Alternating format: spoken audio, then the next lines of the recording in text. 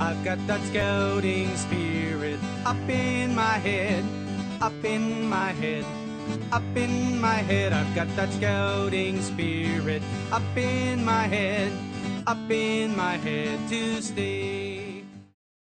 Hi, I'm Desmond Duquet. So nice to meet you, man. I'm Felix's dad. Well, nice to meet you, Desmond. Welcome to Camp Kickapoo. Oh, goodness. Fresh, clean air, man. Yeah, it's beautiful, isn't it? Finally, out of the concrete jungle. I declare this a no-stress, pressure-free zone. Back to just man as he should be, one-on-one with nature. Yeah, it's the kind of place you could just take off your clothes and run naked into the woods and never look back. Exactly. In fact, I refuse to wear shoes. They're coming off for the duration. Well, are you sure? There could be sharp things all over the place here. Doesn't matter. Coming off.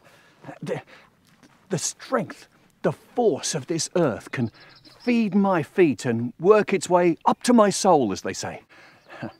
Okay, well, that's great, Desmond. Okay, so why don't you just head up the trail this way? That's where the campsite is, and you'll see where the tents are located, okay? Looks like Felix found the other kids, so we'll just let him play for a while. Sounds good, mates. See you on the other side, eh? See? Getting out like this can have a huge impact on people. Yeah, there might be more to this scouting stuff than I realized. It's going to be a great weekend. You the welcome wagon girls? Hey, Michael. Yes, the welcoming committee we are. Welcome. Jesus, this place is beautiful. Yeah, it's the kind of place you could just take off your clothes and run naked in the woods and never look back. What the fuck does that mean? Kind of. No, Michael, this is my friend Eddie, and he's very excited to be here. If you're gonna run around naked, let's not be too excited, okay there, Tarzan? Lilliputian cocks tend to freak me out, right? Stay away from me. Lilliputian cock? Come on, I'm kidding, all right? But seriously, not too close. We up this way? What a motherfucking asshole. What?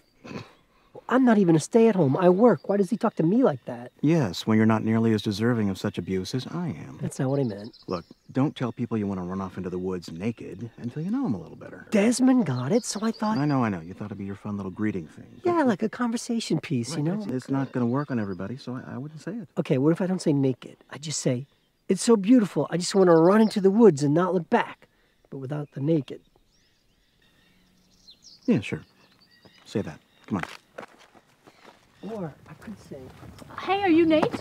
Yeah, hi. Hi. I'm Sonia, Orson's mom. Oh, hi, nice to meet you.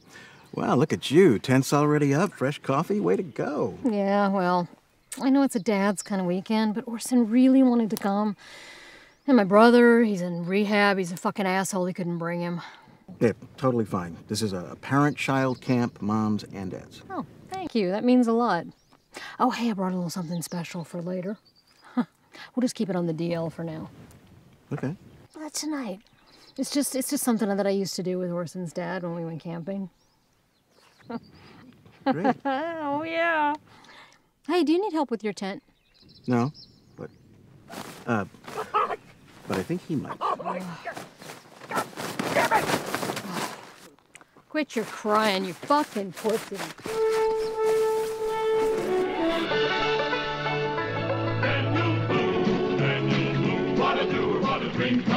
What Daniel Boone? From the coonskin cap on the top of old Dan to the heel of his rawhide shoe, the rippin'est, roaring'est, fighting'est man the frontier ever knew. Oh, fuck! Oh, sorry, everyone. Stepped on a thorn here. All's well. Hey, Desmond, why don't you put your shoes back on until you get a better feel for the place? Oh, nope. I want the place to get a feel for me. I'm getting in touch with something primal, and I don't want to jeopardize whatever breakthrough I'm on the verge of having. Okay. Holy shit, that porta potty is filthy. The floor is a standing pool of urine. You know, piss.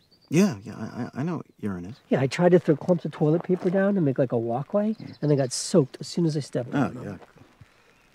Oh, no, Oh, he God. is not. Oh, Desmond. Oh, no. Desmond, dude, no. Ugh. Okay, Okay. Hey, Nate.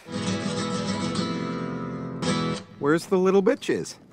Oh, I'm sorry, I mean the kids. Well, they're playing at the moment, Patrick. Is that allowed? Well, sure, but shouldn't they be warming up? For what? The race for the Thunderstick. It's in about 15 minutes, and then we have a whole afternoon of Olympic-style events. Well, they're ready. It's just sports and games, right? Oh, my God. It's like taking candy from a crippled kid. Have you even looked at the handbook yet? No, I was going to do it during the games. Hi, hello.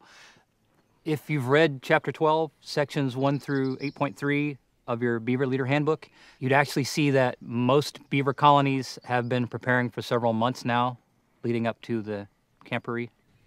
Well, we've only been a beaver colony for a little over a week, so I wish this had been covered at the leader meeting last weekend. It actually was. Unfortunately, you left early at that point. Oh.